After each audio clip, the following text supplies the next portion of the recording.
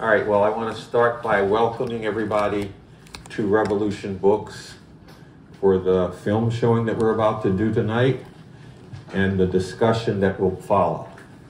The film is Dreamland, The Burning of Black Wall Street. And that's really what the film is about. You might hear a little bit from the director before we show it. But let me first tell you Revolution Books.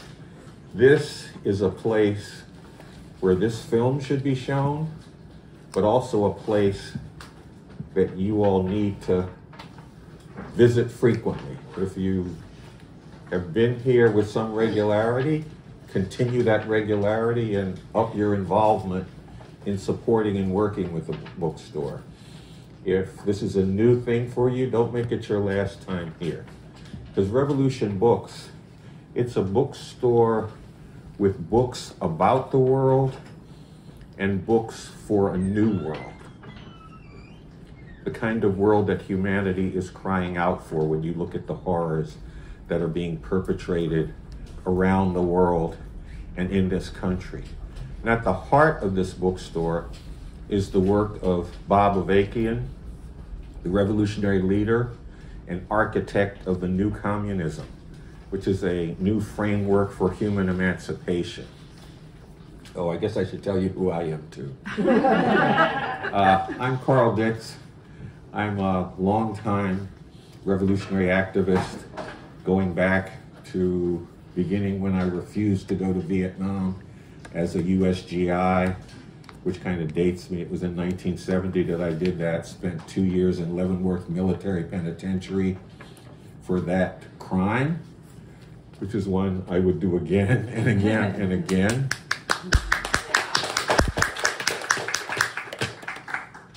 Because fighting wars for imperialism is something that people should not do.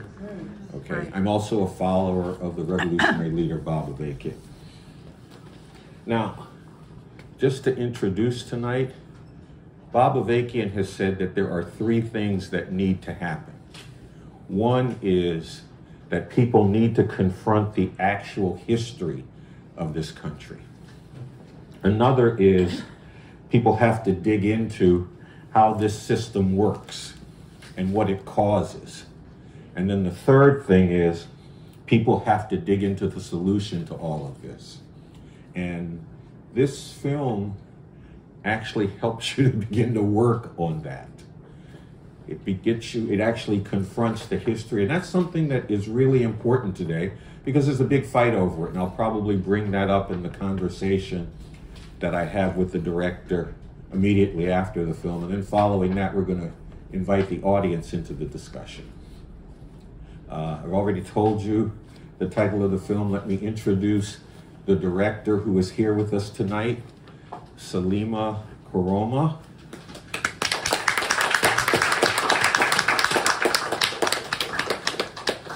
Can you hear me? Yes. Oh, yeah.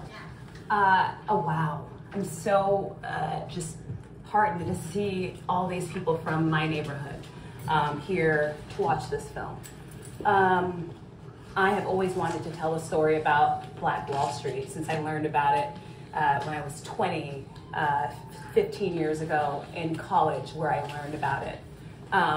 And years later, as I was making my first films, this is one of the ideas that I had pitched to a lot of people, and they said no. Oh. And a lot of times it was, for me, what I felt, it was too real, it was too raw, the idea that white people had come into a black town and killed black people, right? Mm-hmm. And it wasn't until actually George Floyd was killed, and it was sort of the spirit, and now everybody wanted to tell this story. I just so happened to, maybe a few months before George Floyd happened, I used to live right around the corner. I used to come in here all the time. And I might have just mentioned I wanted to do a story about Black Wall Street. And somebody here, a few people who work here said, oh, here are the books that you should read. The first one was Death in a Promised Land by Scott Ellsworth, who's in this film. And if it wasn't for this place, I wouldn't have made this film. Wow. So here we are 2 years later, and we're watching it here full circle. Thank you guys so much. I hope you enjoy the film. Thank you.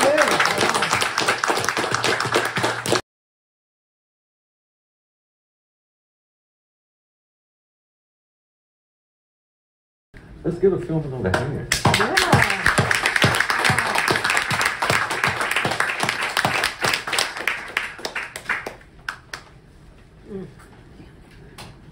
You okay?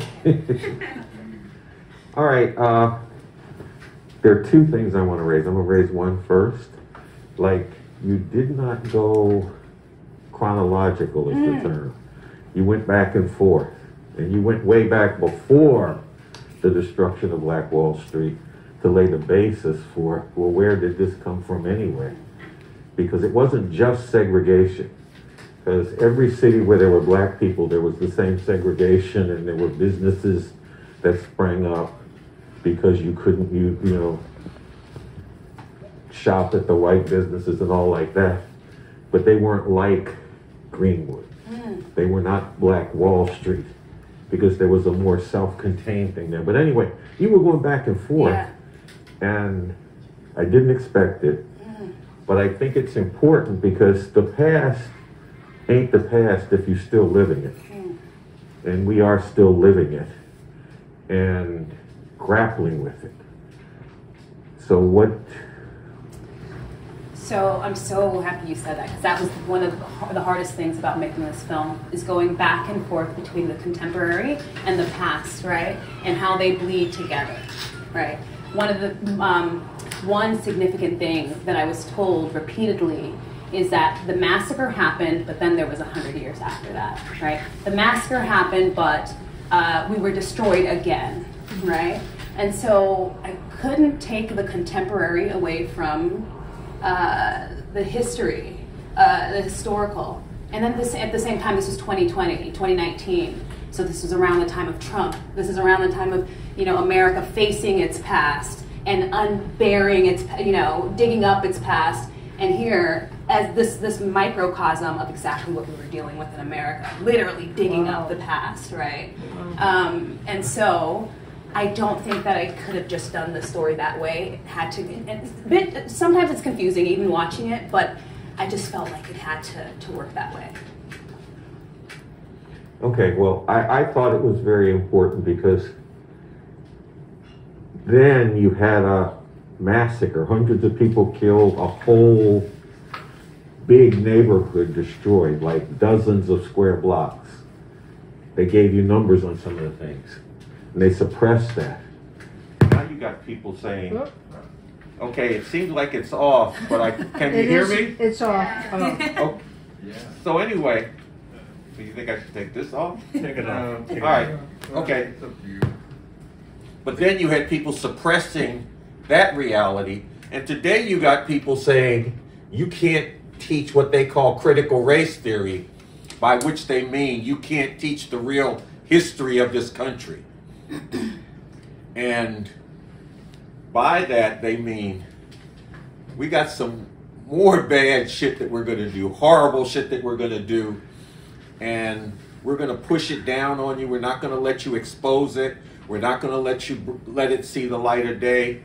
So we're actually fighting some similar things, but it's happening in a context of a powerful section of the people who run this country got a program that they're bringing down.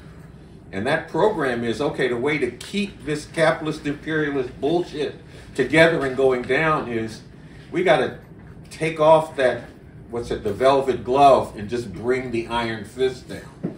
And that's what we're up against, you know, because, look, and not just in relation to black people. We're in relation to it when you look at the situation of women.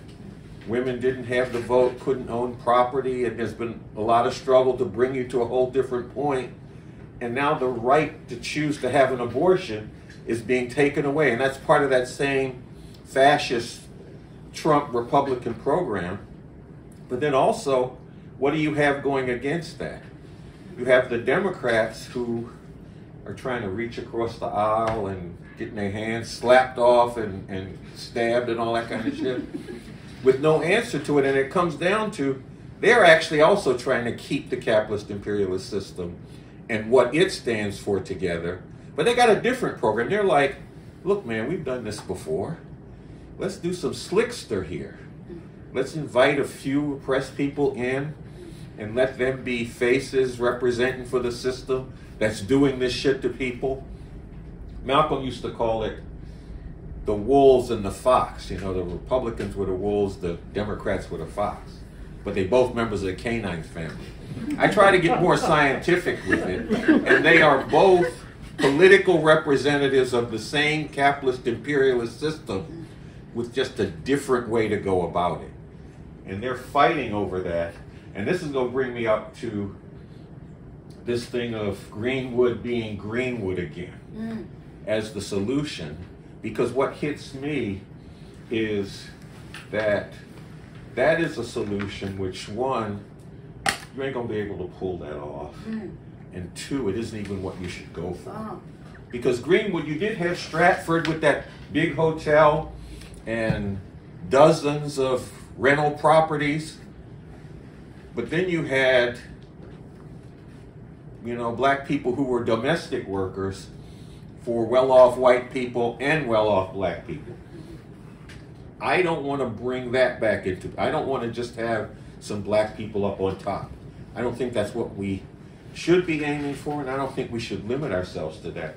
I want to get rid of a situation where there's anybody on top of the majority of people, where that's been broken up, and doing that requires a revolution. And I understand why people would dream of, can we bring back Black Wall Street? Because they don't think we can go any farther than that. If we could just go that far, that would be good enough. But I don't think we're limited to that. I think because it feels like, right, it, even the idea, Dreamland, right? The idea that you could have a piece of something, a piece of paradise, right? I think that is the you know, the dream or the feeling, right? Which, you know, after having talked with you, you know, how do you reconcile that? You're talking about J.B. Stratford, who's right up here, feels like, wow, that's it. That's what we're looking for. What else is there, right? Like, what else is there to dream, you know, other than that, having that slice of paradise? Well, what else there is to dream is getting out of a system where what you're aiming for is, can I get up top? And doing that by stepping on people on the way up. You can't pull that off in a white supremacist system. You might be able to get a few black people up in there, but they're not gonna let you have another Black Wall Street. That's not in the cards. That's not what either section of the ruling class is looking for. But you don't have to limit yourself to that, because revolution is really something to go for. And by revolution, I mean overthrowing the capitalist imperialist system that has brought horror after horror on many, many groupings of oppressed people all the way down. Because that's the other thing about that non-chronological approach. We are still, you know, Black Wall Street and its destruction concentrated something, but then there was Buffalo, there was Charleston, there was El Paso, there was the Garlic Festival in California. You know, these people, like, in the name of the Great Replacement Theory, carrying out these massacres as kind of the unofficial wing of the official Trump wing. You know, because these Great Replacement Theory people, they're like the people that got deputized, the white people that got deputized to go destroy Black Wall Street. And I don't have time to really get into this, but revolution is possible.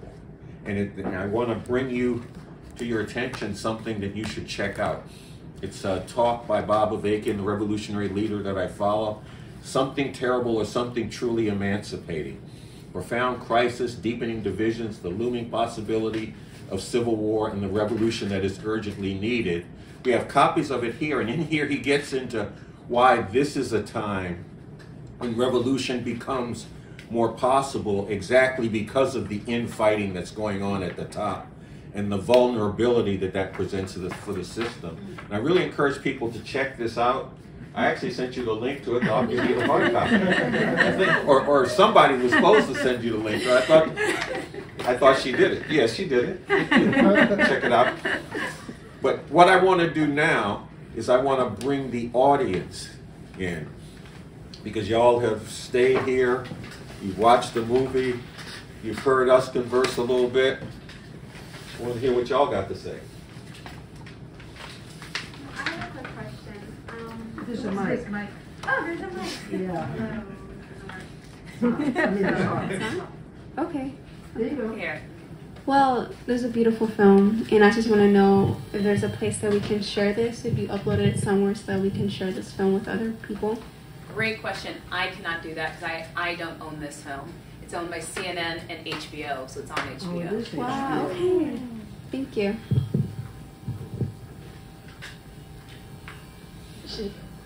Sure. Hi, thank you so much. That was a beautiful film, and I think taught me a lot that I didn't know about this already. One question I had is, as I was watching this and seeing Black Wall Street getting burned down and then rebuilding and then destruction again and rebuilding, it kind of was a parallel to me of all these national tragedies happening over and over and over again, and how you kind of develop hope and you think things are going to get better and then they don't. Particularly I'm thinking of like Uvalde and Buffalo right now. I guess, how have you, as you were making this film, how did you think about that, and did you kind of land on the side of hope or on the side of hopelessness, or kind of how did you, and I guess it's almost like for myself I'm trying to negotiate that right now. It's a great question. I will tell you, when I go to Tulsa, go down to Greenwood, and it is tiny, it is sad, it is on purpose, right? And down the street, and instead of them taking that strip of Greenwood and saying, we are going to actually put resources into this community, they're building a BMX place down the way, like a big skate park, right? Not for Black people, not for the community, but maybe it'll bring some money in, right? So when I see that, I think, wow, these people who live here, they have this hope for what it could be. They have these dreams of what Greenwood could be, but they're building a BMX park down the way and everything else is dilapidated. So for me, on the outside, I come in and I feel like, very hopeless. People in the community, they're still fighting, they're there, and they feel less hopeless than I do. So that would be honest for me.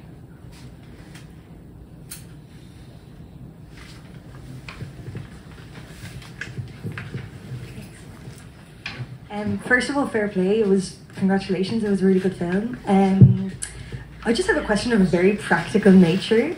I didn't catch the name of the guy, the son of the man who was on the commission, the guy who was the video. Ross and Don Ross, yes. What's the son's name? Cavan. Cavan. Yes. So like not Kevin? Not Kevin, Cavan. Cavan. Okay, with a K? Mm-hmm. Okay, cool, thank you. That was literally my only question, but thank you so much. It was really good. I'm curious, what were you interested in about Cavan? Oh, it's just for my personal. I only remember things when I write them down, so it was just for my personal, just like have it there. Me too. Yeah, I know that feeling. So it's still open. Now let me just say this on this question of hope. Look, people have hoped and striven for things. And just you take my lifetime, which actually is fairly long now that I think about it, since we go back to the 1960s as an adult, because I was growing up when I refused to go to Vietnam. You fight, and sometimes you make advances, and a lot of advances happened in the 60s. I mean, revolution got put on the map, the Black Panther Party, the Young Lords Party, SDS. There were people who wanted to get rid of this system, and they really tried, and we didn't succeed. And you can say, I guess that means it can't happen, or you can dig into, okay, what did we accomplish? Why didn't we break through? And how do we go forward and go farther and do better in the future? And I'm raising this to make 2 points. One is, that is why I follow Bob Avakian, because he has actually led that kind of process.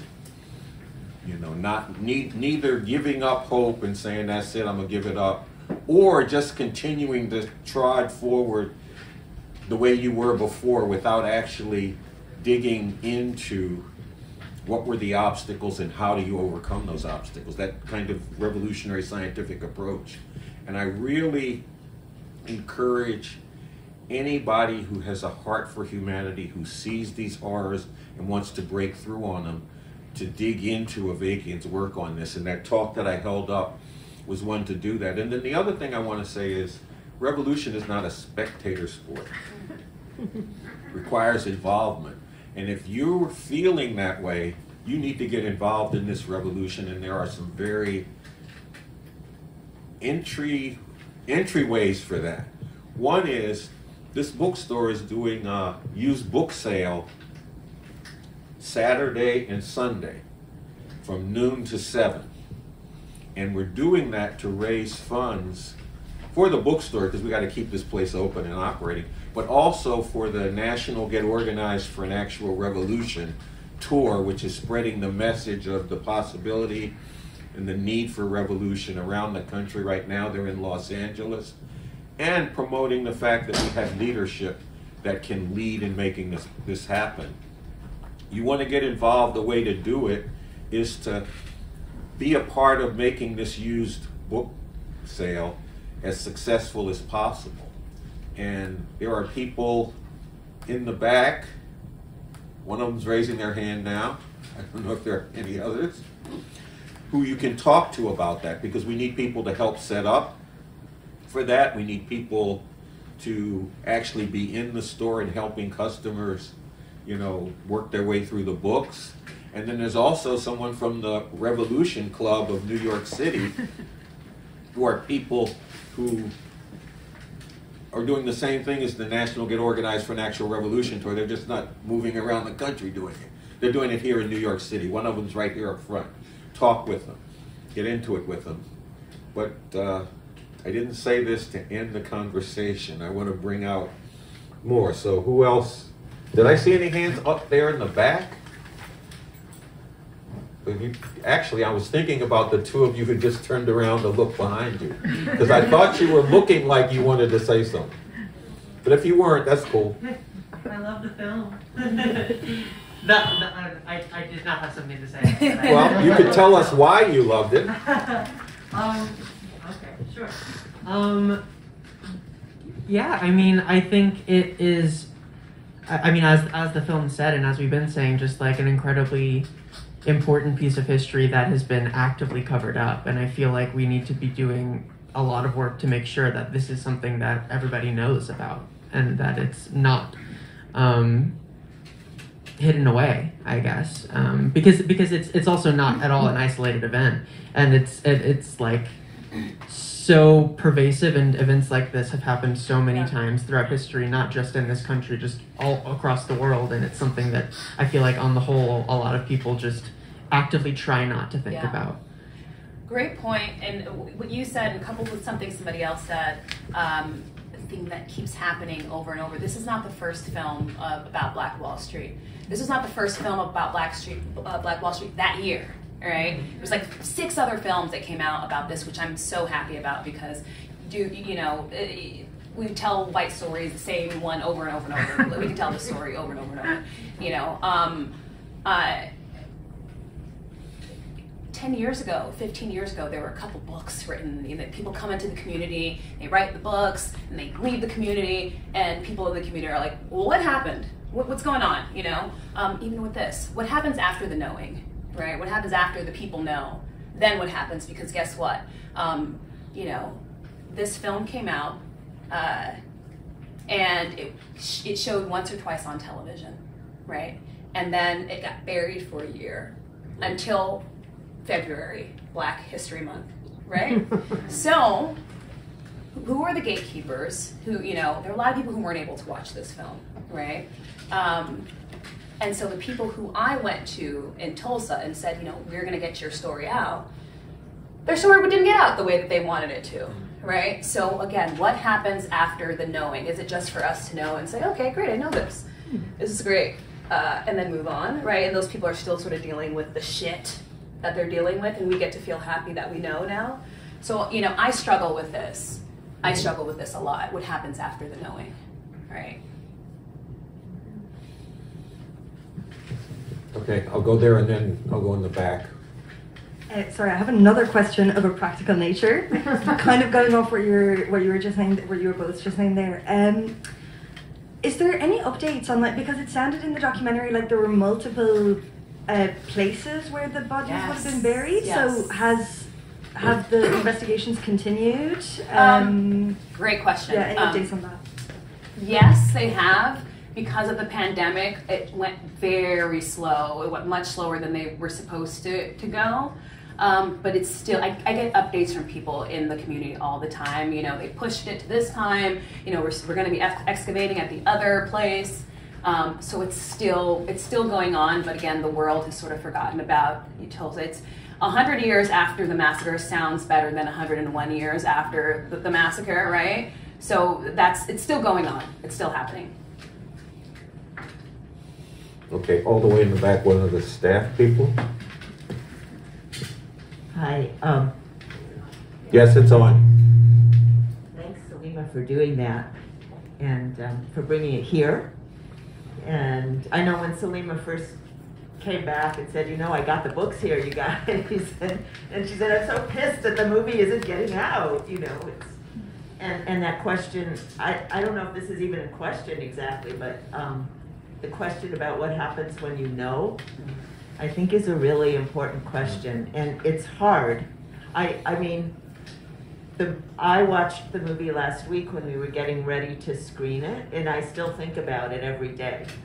It's hard to watch this, and it's hard to know that children got killed in Philadelphia in 1985 in the Move Massacre, and a whole generation doesn't even know that. And that was just in our lifetimes, some of us here anyway. But I just think that when, you know, the people who that you show in the movie who are alive and those who went before, who had aspirations of something that has been crushed over and over and over, I really feel that the way we have to honor those people and people that this happens to all over the world because of what this fucking country does, you know, is to actually bring the shit down. That's the way we have to honor them, and it's the only way. I mean, people are talking about it all day. Brenda, I interviewed, you guys saw I interviewed the mayor of Tulsa, G.T. Bynum, whose family, who I didn't even get into this, but his family is like knights of whatever, to the whatever they are, right? From, you know, the first, his great-grandfather, the second mayor, his other grandfather, the fifth mayor, right?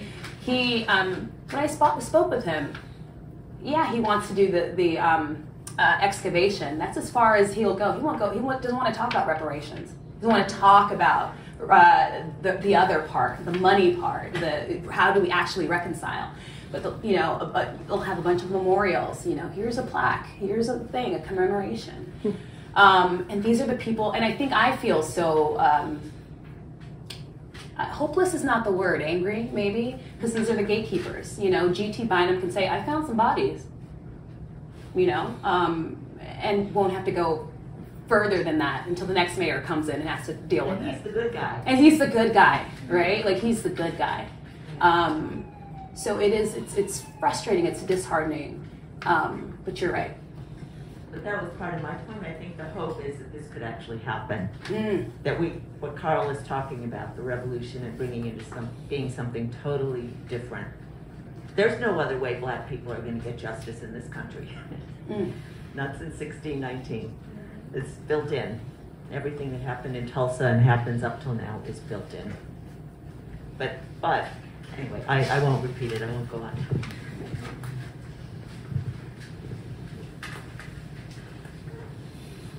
Right? No. Oh, you're the only hand up. Well, I don't know that. I'm in the first row. I'm looking at the whole thing. You're the only Okay, I hand can up. see your eyes. I want to. I have two questions.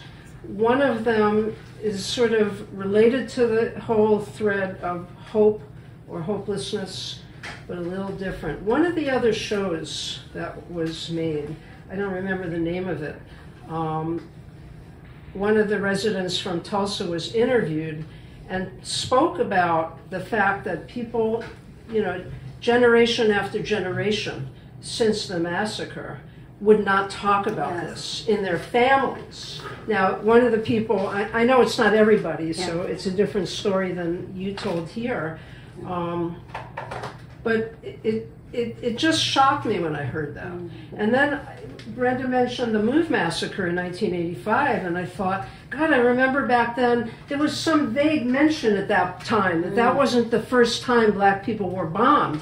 But nobody really knew what that story was. This story was hidden from the world until either the 80s or the 90s. I forget the exact year. So I'm bringing that up because it was in this other movie about Tulsa. And, you know, it just brings up another issue about when and how are people, all oppressed people, but in this case black people, going to get free when they themselves, you know, are participants in hiding that history. That is, it is a very powerful thing when people can face and confront as things actually are.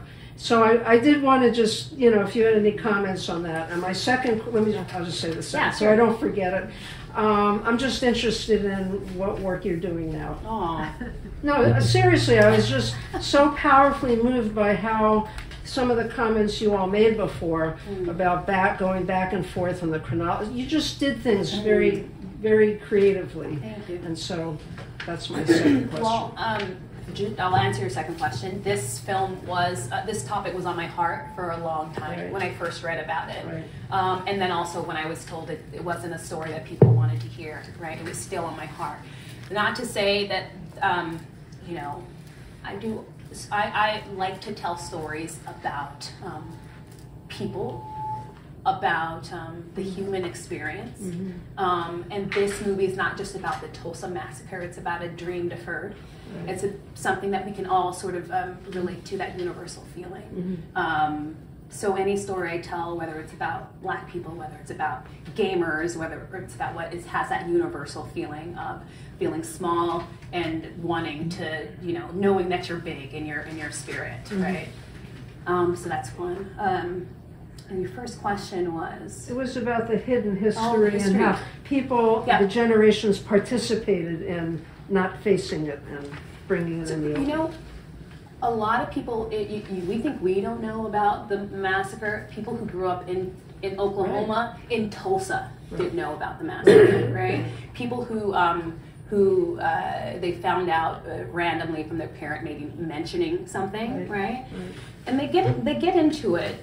This is a bit above my knowing, so I'm just gonna, you know, this is the trauma. What does trauma do to you? To speak of the evil that happened.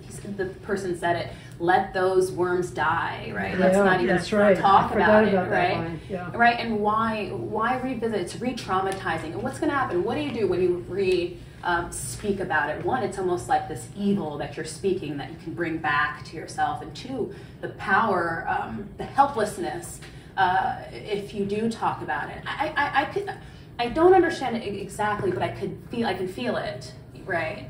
And then it's almost, for some people, is like a fever dream.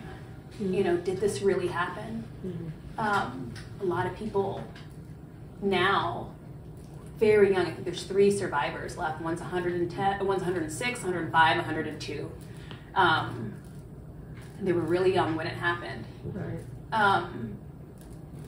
I think that's a great question, this idea of trauma, and how does trauma work itself through history, and how does it sort of insidiously spread itself through the family, right? I think that's another question. I think that's, you know, I think that's, you're right about that. Go ahead. Hi, thank you so much. That was a very powerful film. Very heartbreaking, but I learned a lot from it. And I actually wanted to ask what your creative direction was for adding in the Native American history tied to Tulsa, because that was really eye-opening to me and something that I didn't know before. I'm so happy you brought that up. Because Oklahoma itself is, I learned so much about Oklahoma. Oklahoma had the most black towns. They wanted Oklahoma to be a black state, right? That was supposed to be a black state. And Oklahoma is so interesting because you have a lot of different intersections. You had the Native American intersection, you had the white intersection, you had the black intersection, you had the freedmen, the freed slaves intersection, all that. So Oklahoma is a very special place, right, if you look at its history. I thought it was so interesting to find out about why they were called the 5 civilized tribes, right? I never even thought about the word civilized. I never even thought about it until seeing that, and one of the reasons is because they owned slaves.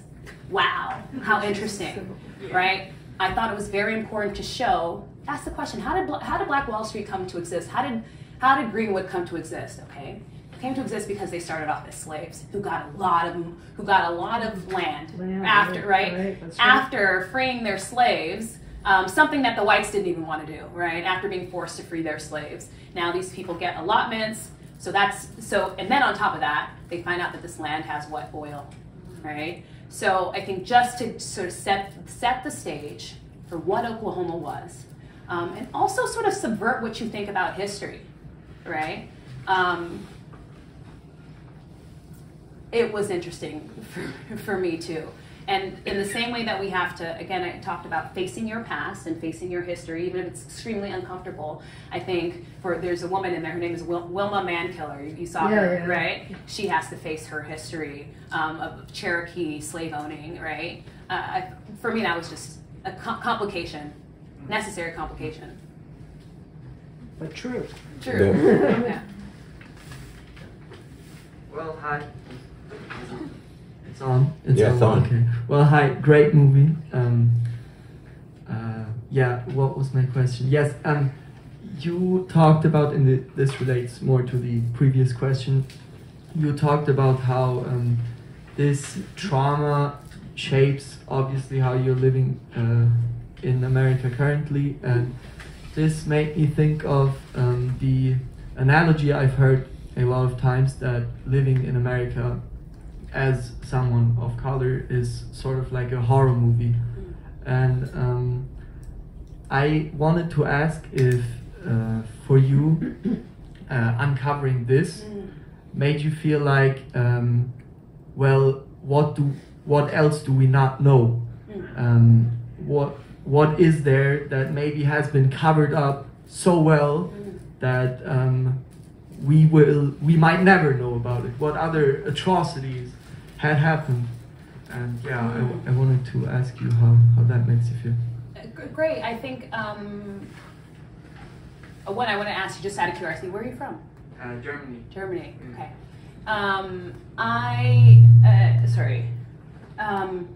As you'll find out, with or without researching for this film, that there are a lot of other black communities that were burned to the ground by white communities. You could name a lot of them, right? That happened around the same time. The Red Summer. Right, the Red Summer, around 1919 to 1922 or something like that. It was the Reds, right?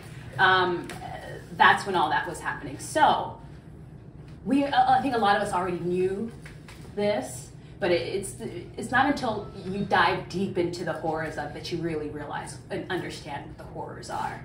I mean, there are horrors that I couldn't even fit into the film, right? The horrors that are still happening today. The fact that a lot of these black business owners are being deliberately pushed out, right, of their homes. It's another horror. Having to think, your rents are being raised specifically to kick you out. That's a horror. Thinking about, I had someone say that they can't sleep. They stay awake every night thinking about paying the rent to stay in Greenwood, right?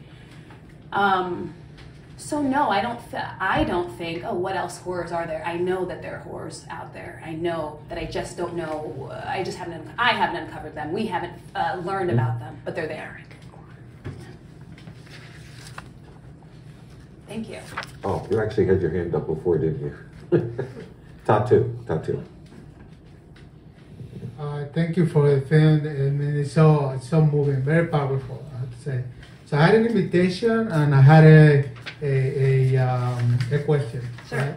So the invitation is for people to want to learn more about this movement. Two things. One is our website, breadcom.us, and there's a series called American Crimes. So people should take note of this. This is from Bobby Bacon. 3 things that have to happen in order for there to be a real lasting change for the better. Number 1 is people have to fully confront the actual history of this country and its role in the world up to today, and the terrible consequences of this.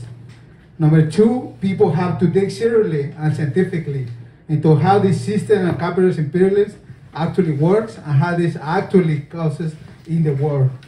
And finally, number 3 is people have to look deeply into the solution to all of this, right? And the other sort that people could do is RNA show. It's a show where people can actually learn about this movement, learn about the leadership of Bobby Bacon, the kind of leader he is, the work he's been done, and also the movement for revolution, because actually, organizing right now to put an end to these horrors like Tulsa.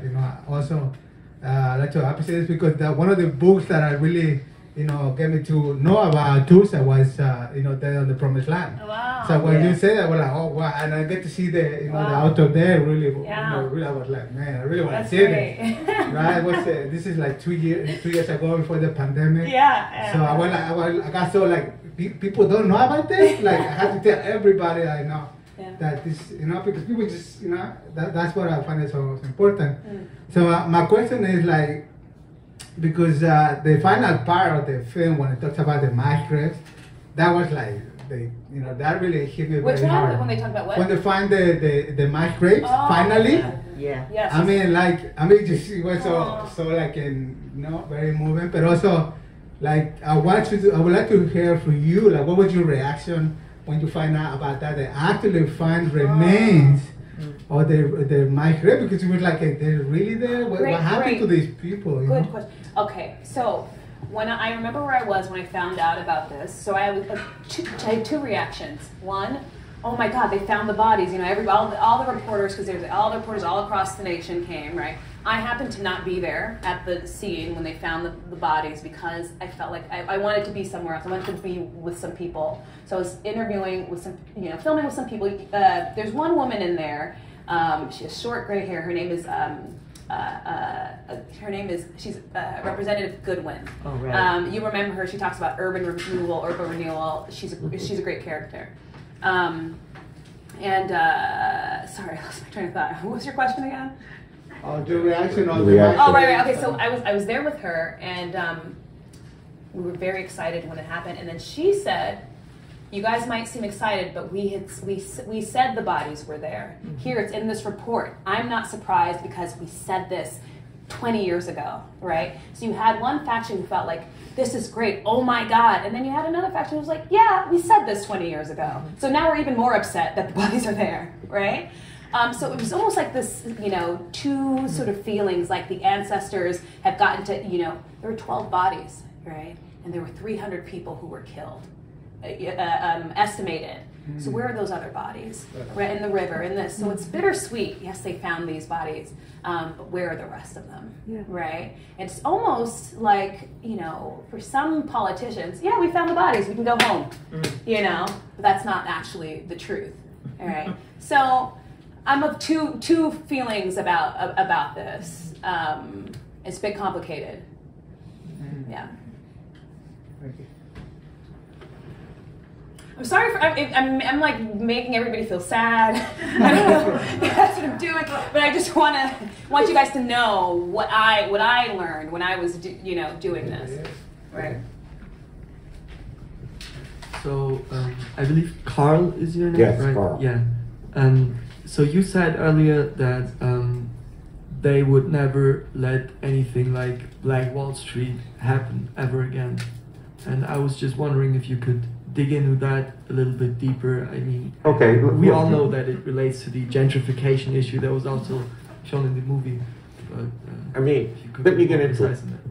If you watching this movie, you get a sense where Black Wall Street came from, and the segregation was actually a big part of what created the basis for there to be black businesses, because there was a market that was not being tapped into by the white-owned businesses. And so that created the opportunity for black business owners to create businesses to meet the needs of that market. And because it was in Oklahoma where there had been this land that large numbers of black people got, mineral rights from that land, there was wealth that enabled it to build up a fairly, I can't think of the term, but they could actually put together much more of the economy than happened because everywhere where black people lived, you had segregation that helped to create black businesses, but almost, I can't think of anywhere where it was on the level of Greenwood because of those circumstances. And the oil. Yeah, the oil being part of it, because the land and the mineral rights. Yeah. That created the basis for a much more robust black capitalist sector. What you have coming off of that is one of the outcomes of the desegregation movement, which wasn't the aim of the desegregation movement, is that it undercut a lot of the basis for these black businesses, and they largely disappeared. You know, and if you have businesses that are very successful that black people own today, they're not so based on we only serve the black community. You have to branch out, and you also have to establish a relationship with the overall community, because if you fail to do the overall economy dominated by capitalists, imperialists who are largely white, you don't do that, you get crushed. I mean, I have this t-shirt that I like, it's called Cross Colors. From before many of you all were born, these black guys in LA put together this clothing company, and they would put out t-shirts that would say things like love knows no colors.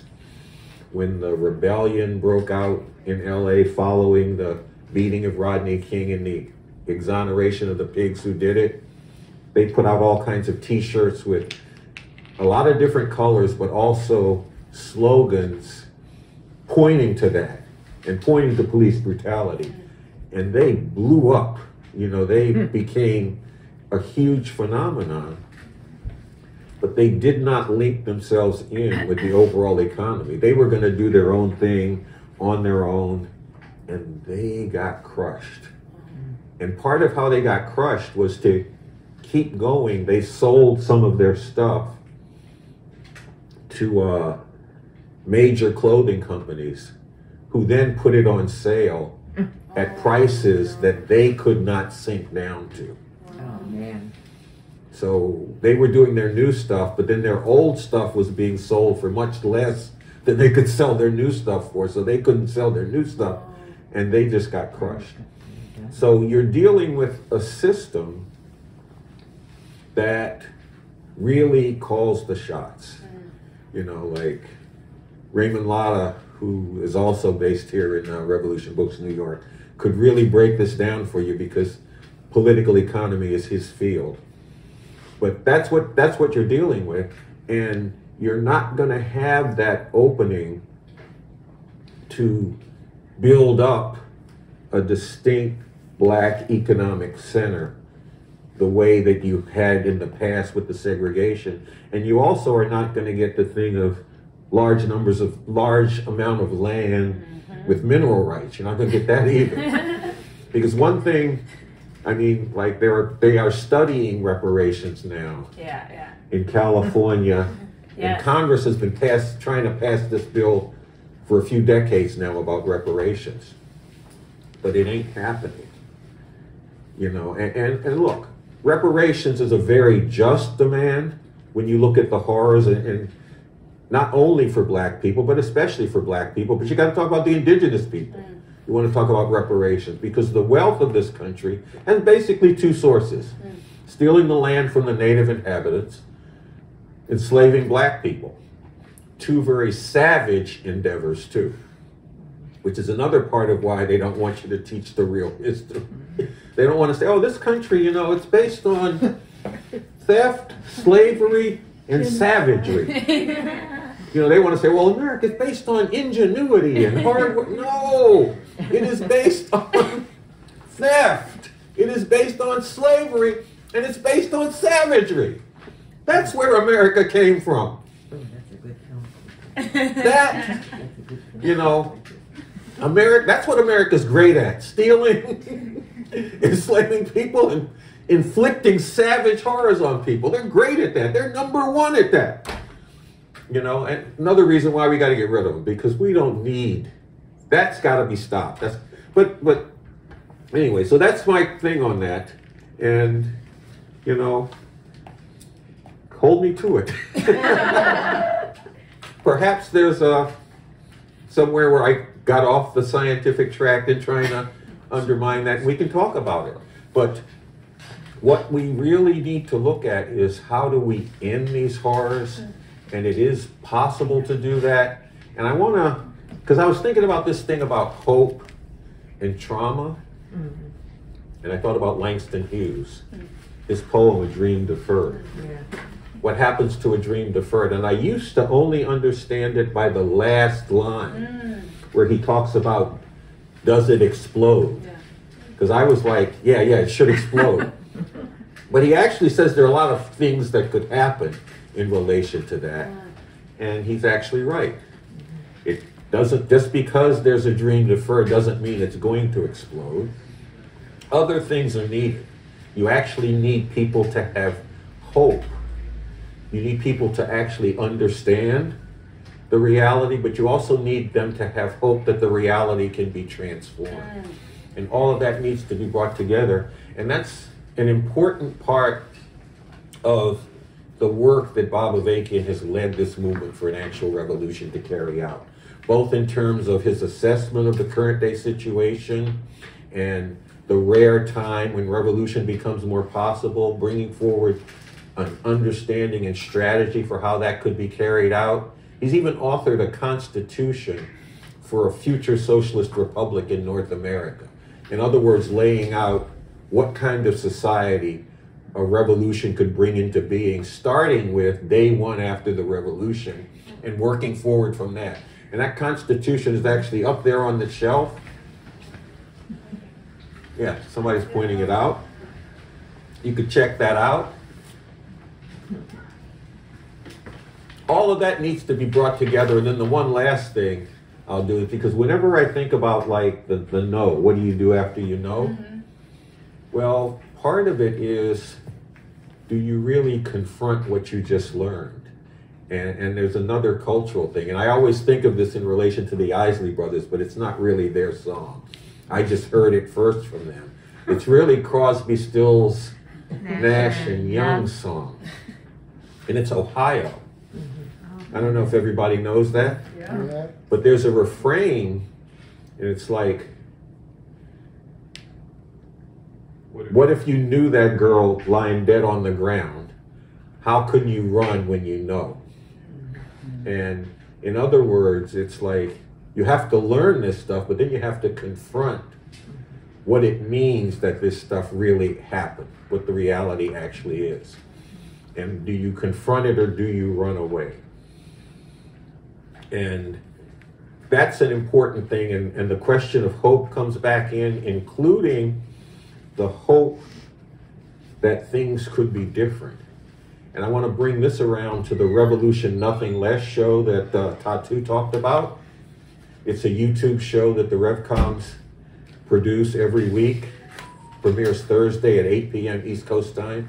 But in the most recent episode of that show, Noche Diaz, who is on the National Revolution Tour, reads a statement about the death of a young man, a 16-year-old in Chicago, who had put together his goals and said, I'm going to do all this if I live to be 21.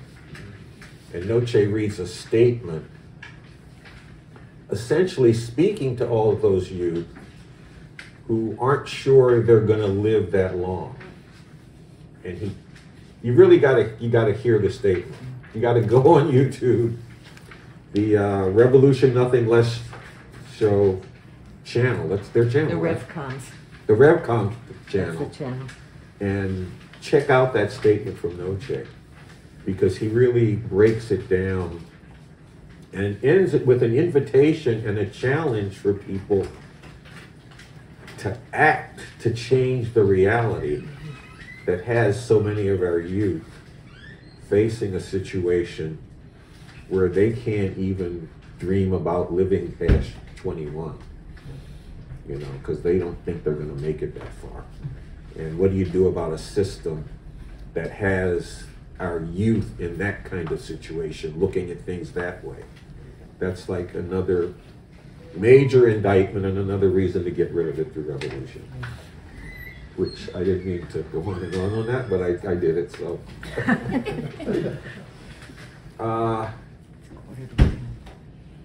Someone's telling me something. 9:45. Oh, there's a clock right there. I can tell it. I just want to see if people want to keep it. Look, the floor's still open. Somebody want to jump into it, they can. If not, like, thank people for coming out. Don't make this your last time here. In fact, mark your calendar for Saturday and Sunday, the used book sale. There will be, you find books that you didn't expect to find. I found many treasures at that, but I have to restrain myself from buying them until the sale is over, because I don't want to block other people getting the treasures. But also, you can participate in it. Talk with people here at Revolution Books about that. We can talk informally. But I guess I'm going to close the formal part of the program right now. Maybe she has some Oh. last words. Hold it. They're pointing out. You up here with a mic too. Oh, I don't have anything else to say. I would just say thank you so much for coming. This is a film we made a year ago, and it's still relevant, as you know, you guys are showing me. So thank you so much for coming. Thank you.